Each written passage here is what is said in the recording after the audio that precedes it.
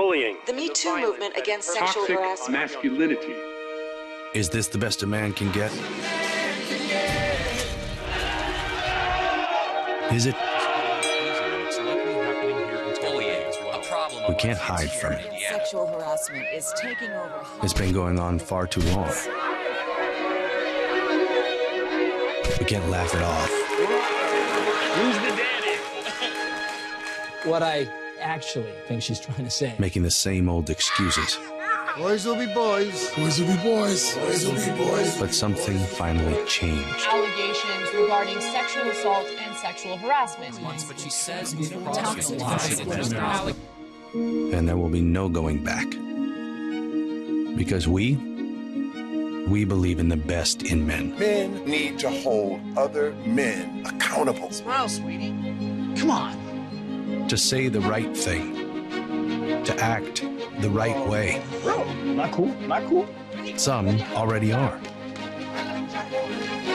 In ways big Yo, men, we're and small. I am strong. But some is not enough. It's not how we treat each other, okay? Okay. Because the boys watching today will be the men of tomorrow. All right, we're going to start with this, and I'm sure that you are aware of the furor around the Gillette ad that we've just showed you, and growing calls from some quarters to ban the razor brand for slating men. Hailed as the first ad to respond to the growing #MeToo movement, the ad criticizes everyday occurrences of so-called toxic masculinity and says men can do better in 2019. But here's the question. Did the ad actually push boundaries, and what does this mean for the future of so-called woke advertising here and abroad? Phumi Mashiko is with us from the Ignitive Agency, and Kabelo Lehlongwane from FCB in Johannesburg. Hopefully the two of them are going to shed some light on this issue. Kabelo, did you shave with a Gillette razor this morning? No, I literally, in protest, I stopped. No, I'm kidding. I'm a little bit perplexed as to what the controversy is, to be perfectly honest. I shaved, and I used to be a Gillette user, and if I still was shaving the regular way, I would have no problem continuing shaving with the Gillette products. So, Phumi, where's the controversy? Explain this to us. Why is there this big hullabaloo? I think what we've seen is Gillette do what every marketer dreams of. Yeah. They've used that zeitgeist, and they've gotten into that sweet spot where what they've bought and planned for in their media has been tripled by us talking about it. Look at us here talking about it. We've tripled it. And that kind of media is what every marketer wants. Gillette's been declining. Their sales have been declining. Look at Kabelo. Men are growing their beards all over the world. And so they had to do something that pushed the boundary, but also what they did was they were brave about the fact that they spoke to the person that buys their product. It's not a secret that the purchasing decision is made by women. And so they were very bold, and they spoke to the person that makes the purchasing decision, and men didn't like that. So, Kabelo, why would a brand, and I buy the argument of declining sales, but why would a brand risk something like this and alienating, which it has done, a vast group of its customers? It's not even a question of risk, because not doing so is a different kind of risk. I think history will show, just behind the curve, this conversation is going to get to this point. It's a question of who takes it there. I don't even think it's a risk. If you perceive it as a risk, my question is, what are the stakes?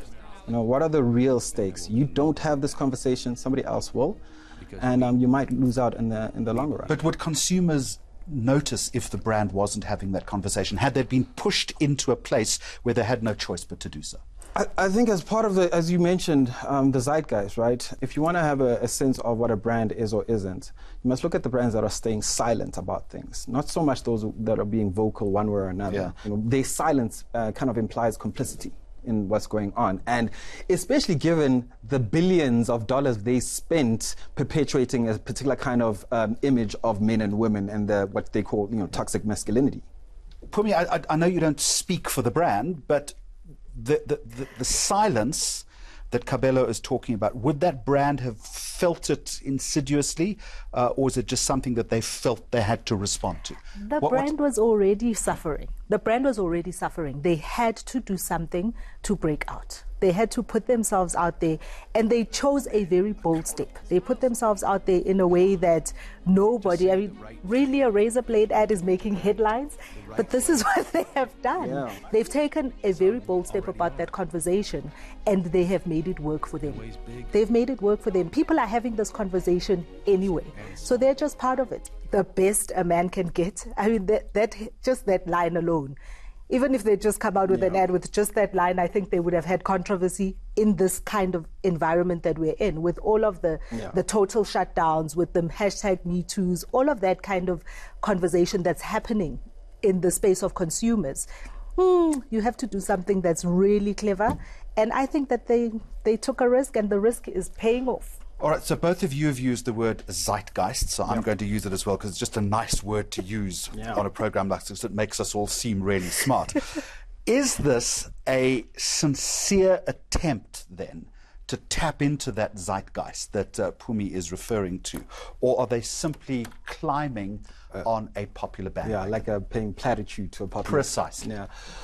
Look, I think there's a genuine attempt to tap into that zeitgeist and go slightly beyond. In what respect? What have you read into that? Well, what I read into that, first of all, as a CMO, I'd be sitting there thinking, like, there's a conversation going on about toxic masculinity. I look at my show reel and I go, how much of that have I contributed in just, never mind the messaging, just in dollar value, right? Surely I have a responsibility to do something corrective. Now, do you take it to the extent of producing an ad? That's a different question.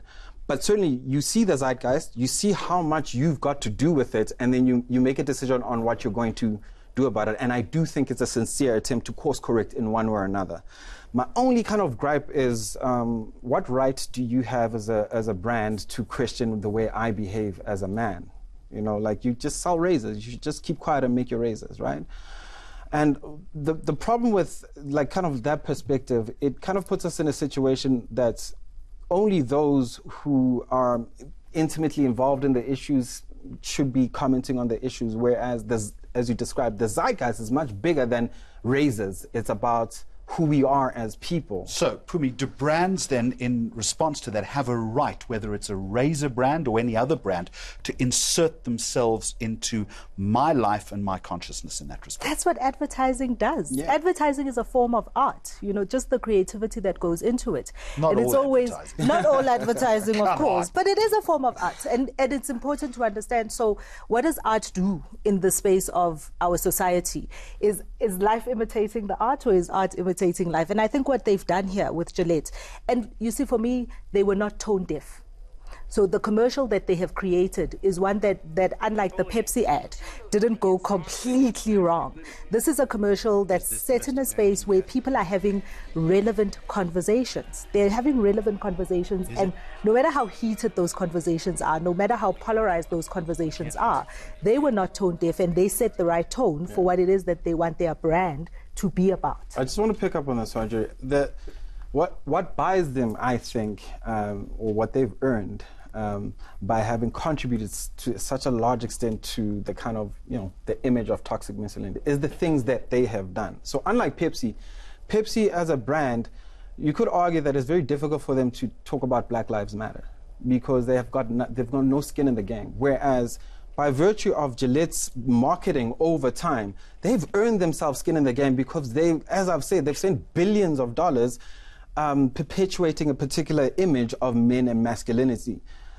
Now they have the opportunity, and I think they grabbed it, to kind of try to do some course correction. The point is, they've earned it through their own actions, I think. So there's a degree then of authenticity in terms of the strategy, is what you're saying. Having said that, though, okay, the genie has now been let out of the aftershave bottle. Boom. Yeah. Okay.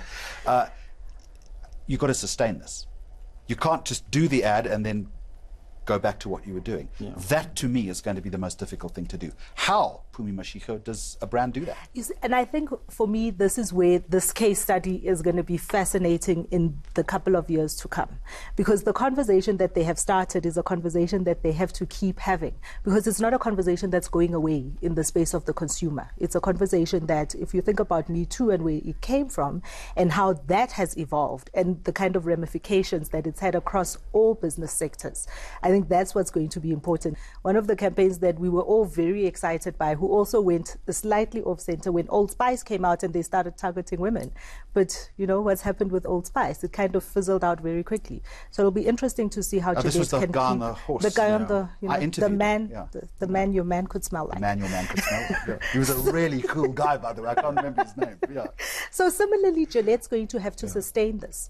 If they fail to sustain it, then they will have created this whole big hullabaloo, and then they're going to disappoint all of us and all those women who are now making the decision to buy Gillette for their husbands and boyfriends and sons are probably going to go, these guys have tricked me. And they're going to, Women so they're don't buy razors for their partners, do they? When was the last time you bought a razor? I always buy my razors. Yeah. I'm very specific about my razors. I'm very specific. You know nothing. You know nothing as far as that's concerned. How do you sustain it? I don't think, this is going to be slightly controversial. I don't think it's going to be that hard. The most important thing is to maintain the intent. Because as a marketing team, if you're clear about your intent, is that what you're doing is taking responsibility for your contribution to the state and course correcting through messaging and activity. The roadmap is pretty clear. All you have to do is really pick up on what people are doing and the reasonable interventions that you can make. And by the way, beyond the film. The film is one aspect of it. What else are you kind of going to be doing? And I think all you have to do is just look around at what people are saying and what the sentiment is across the board. So quick answer from both of you. Time is against us. Is this a conversation then that is starting to find any traction in this country in terms of big brands? Of course. If you're a big brand and you're not having this conversation, you're going to find yourself in a compromise in one way or another pretty soon. And it's just the only thing that I feel like is weird is to isolate it to woke advertising. It's like on Mondays and Wednesdays we woke advertise, the rest of the time we destroy the world. It's like a strange way to look at it, but I know wokeness provides a good frame as a catch-all for everything else. The watch out for local marketers is to make sure that it's embedded into the day-to-day, not just, a one-off thing. Okay, too much wokeness and zeitgeist on this program today. Last word to you, Phumi.